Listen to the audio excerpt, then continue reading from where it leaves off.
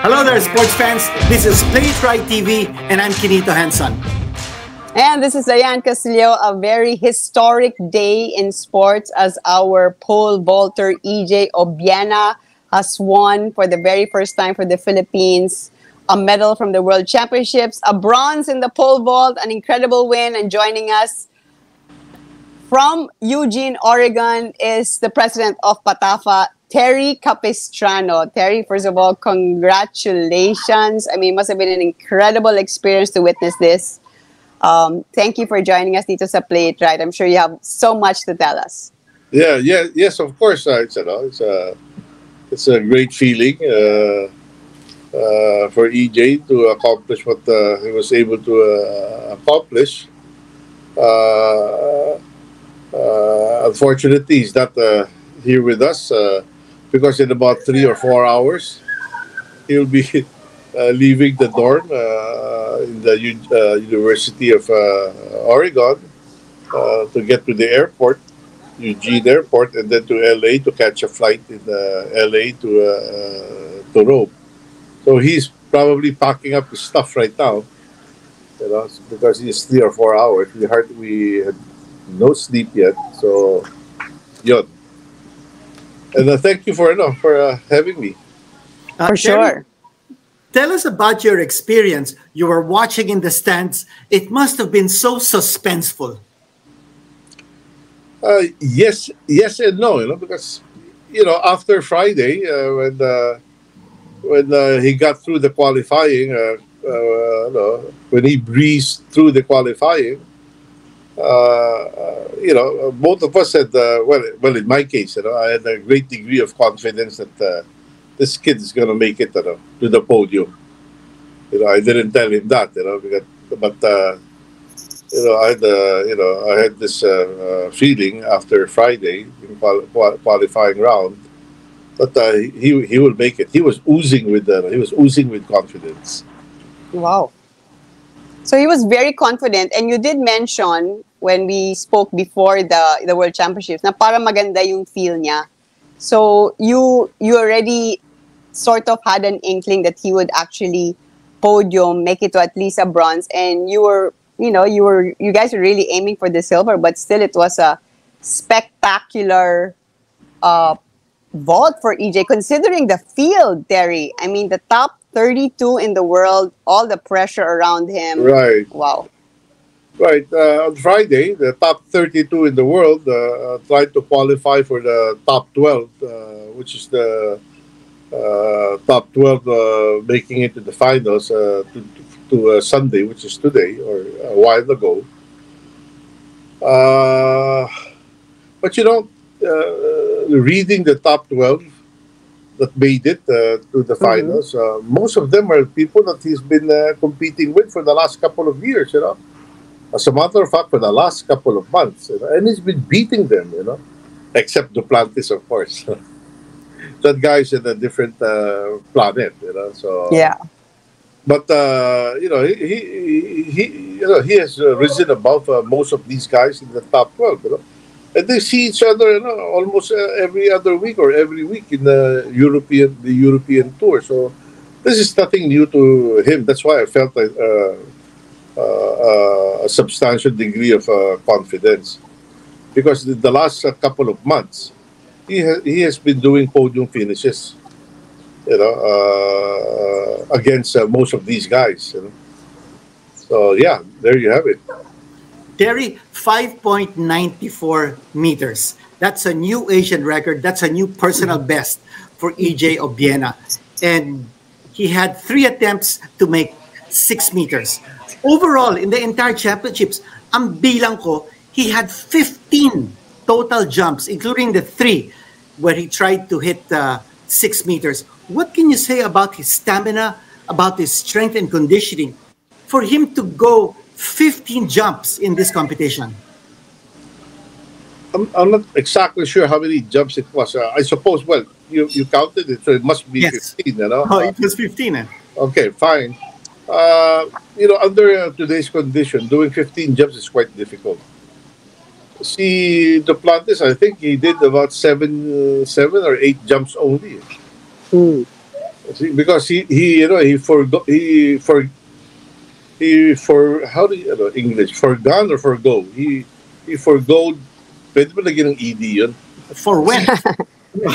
he forgo he forgo the first couple of He jumps. skipped it. He skipped. Yeah, that's the better word. Sorry. He skipped. He skipped the first he skipped the first couple of jumps. So yeah.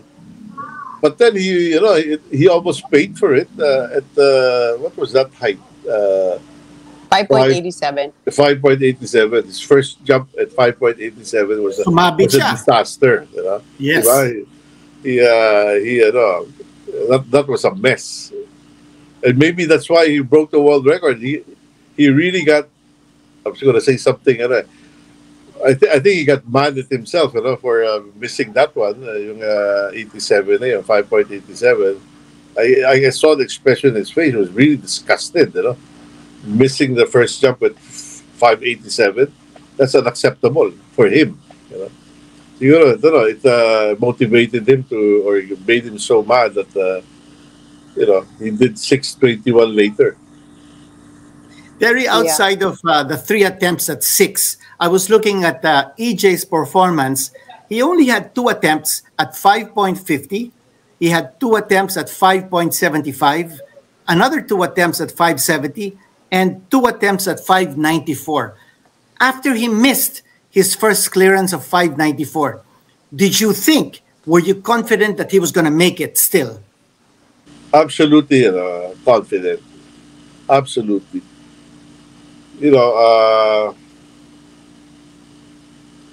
He's been doing this for quite some time, itong 590s, 590, 590, his Asian record is 593. But there's always this barrier, mental barrier, not physical. Physically, he can do it. He's got the skills, everything, Precisely why this 6 meters was a tough thing for him because of that barrier. Once he breaks this, this glass ceiling, 6 meters, this guy can give that superstar a run for his money.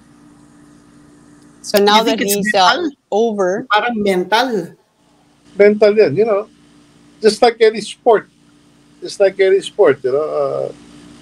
if the barrier is 6, like 6, it's very rare that people get over 6, except that that guy from another planet, he does it like it's pang-practice lang yung 6 meters. But for most human beings like Nielsen and Obiena and Tiago Bras, 6 is a very, very difficult task, especially for EJ. Because Nielsen, they broke 6 already. Si EJ, he goes into this World Championship with an Asian record of 5.93. So what? These guys are jumping over 6. So you'd think that you have to jump, way over 5.9, between 5.9 to 6 meters to get the podium finish at the very least. Okay. So yeah, you mentioned that he had a very good training prior to the World Championships in Chula Vista in California, and that you gave him a bit of a pep talk before. How did you try to prepare him mentally for the World Championships to be able to do what you believed he could? I'm just a cheerleader, what he did himself. The preparation was there. He arrived in Chula Vista in California on July 7 and broke camp on July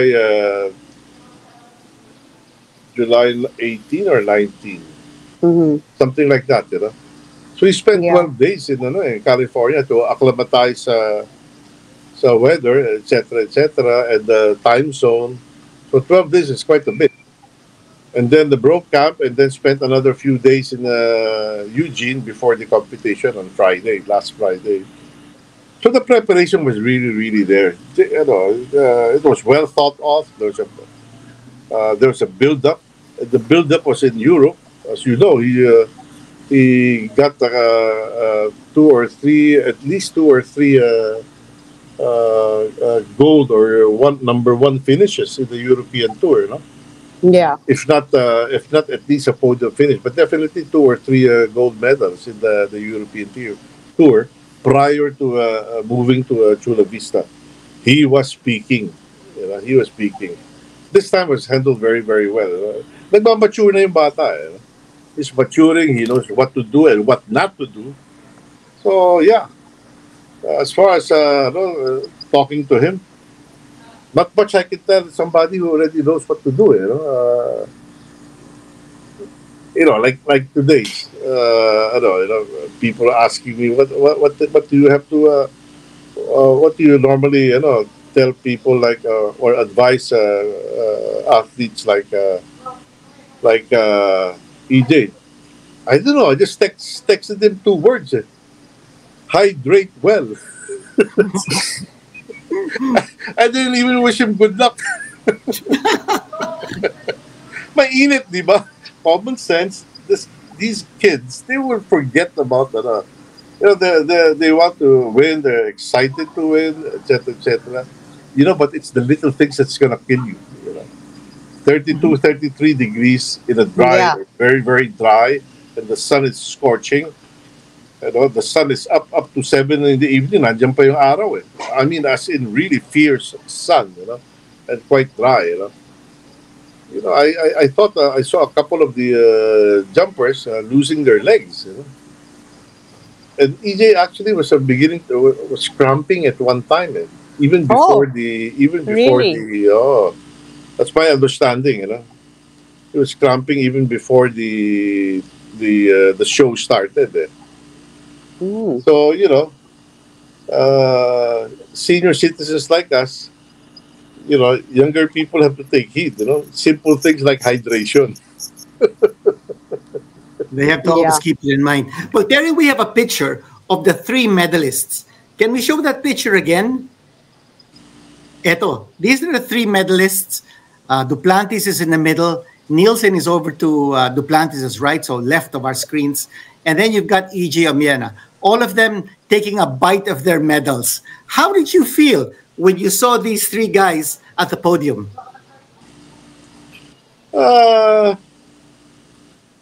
It's exactly what not exactly. This is exactly how I saw it in my dream. Really? Wow, you're a dream pala. Kanya lang, yung dream ko, it's either EJ or Tiago Bras. Oh, okay. I thought that 2 and 3, silver and gold. I thought either Nielsen, EJ, or Tiago Bras. Kung pwede lang sana hanggang pang-apat may medalya. So I saw the four faces. You see, these guys over the months and over the years, sila lang talagang papasok yung apat na yan. But Terry, you mentioned to me immediately after the competition, when we spoke, you said EJ made it look so easy. Yeah. Parang ginawa niyang madali yung pagpanalo ng bronze medal.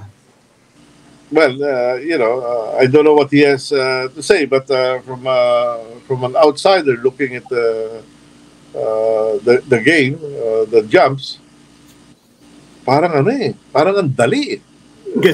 The way he did it, Like, what was that he cleared it with one jump? 87 ba yun? Yeah, 87. 87? Yes. One jump lang? 580 and 587 in one jump each. That was one jump. Under the circumstances, competing grabe with the best pressure, of the best under those conditions. Yeah. Parang lalang. So I guess although you said he was cramping a little kanina, the weather hindi naman siya like super na affected. I guess maybe because coming from the Philippines, it would have somewhat, he would have been somewhat familiar to it. Well, I don't think he's familiar with Philippine weather anymore. He hasn't been home for years. So That's true. he's familiar with Italian weather already. As far as body dynamics, Italiano na yan. European weather na yan. Yeah. Adjustment. Yeah. So Terry, moving on from here, I know like we're really savoring this win. So, and you have such belief and confidence in EJ. We can see that he can actually make the 6 mark. Ano palagay, like where does EJ go from here? And in terms of like next competitions and then the PATAFA also, how will they help EJ moving forward here? Because we are of course leading up to the Paris Olympics. Yeah, well, it's a little more challenging because of the issues and the stuff that went on for so many months. These things would have to be dealt with. No doubt about that. There are things that we have to deal with as far as those issues that went on for a few months. We have to move forward, and that is being done. In stages. We will get there. As far as the future is concerned, as far as competitions are concerned, there's so many. There's so many things going on. For example, next year you have the Southeast Asian Games in May in Cambodia. You have the Asian Games. I forgot the month. September, I think. September in Hangzhou, China. The Chinese are determined to go ahead with the Asian Games next year in Hangzhou, which was postponed this year. And then again, you have the World Championships. A repeat of what happened. A repeat of this event. Every 2 years, But because of COVID, blah blah blah, na compact lahat yan. So they will have to hold it, consecutive year. So there will be a World Championships again in next year. So there wow, that's super packed. It's pretty packed, And then it's European tour pa. So competitions, competitions galore, and then of course the year after next year, parang ang lapit na, the prize, Tokyo Olympics, and I hope to see both of you there. Paris Olympics. Paris. Tokyo because I saw you guys there. Yes, we were all together. Well, Terry, again, congratulations for that excellent performance of EJ. Congrats. Short of the gold, short of the silver, but a podium finish. This was the first time a Southeast Asian made it to a podium finish. The second Asian to do it, I think the first one was from Kazakhstan in 1993. But what a feat for a Filipino, EJ Obiena, making history in Eugene, Oregon. With you, Terry Capistrano, is the new PATAFA President, watching in the stands. Congratulations. Yeah, thank you to all of you. Thank you to all of us. And thank you to EJ. Yeah. Yes, congratulations and more power, Terry. We'll be talking to you many more times. Yeah, and thank you for having me. I hope we spent some positive times, some positive minutes tonight. Thank you very much, guys. Thank you, Terry. For sure. More Have power. a safe trip home. Congratulations. Thank you and again. We'll see you in Manila. Yeah. Good night. Well, Diane, we didn't have EJ Obiena with us, and I'm sure our viewers and our followers are a little disappointed that he couldn't come on. But again, please understand, he's packing. There's very little time. He's not going to be sleeping. He'll be picked up at this hotel in a couple of hours, and then he'll be flying back to Italy. So hope you understand. But we wanted to get someone from Eugene, Oregon to speak in his behalf. And, well, Terry Capistrano, the president of the PATAFA, was with us to tell you all about what happened in the World Athletics Championships. Well, I love his confidence, di ba? You could feel na alam niya na magpo-podium si EJ. We're aiming pa nga for silver. So he did peak at the right time, and sabi nga niya, thanks to EJ for really rising to the challenge after everything that he's been through or that he is going through. So, yeah, congratulations again, EJ Obiena and Kerry Capistrano. And thank you for joining us in this episode. Hopefully, we're going to try to get EJ and be able to speak to him. I'm sure he's going to have lots of fun and happy thoughts to share about this historic win. So stay tuned for that. All right. Thank you very much. And don't forget, like and subscribe, hit that bell button for notifications, and also follow us on our social media accounts. All right. Also, check out our sister company's website, playitright.com. They have lots of stuff that you can enjoy for sports, for fitness, for the serious athlete, and for the leisure athlete. That's playitright.com. Okay, until next time, this is Diane Castillejo. Kenito Hanson, Playitright TV all the time. See ya. Bye.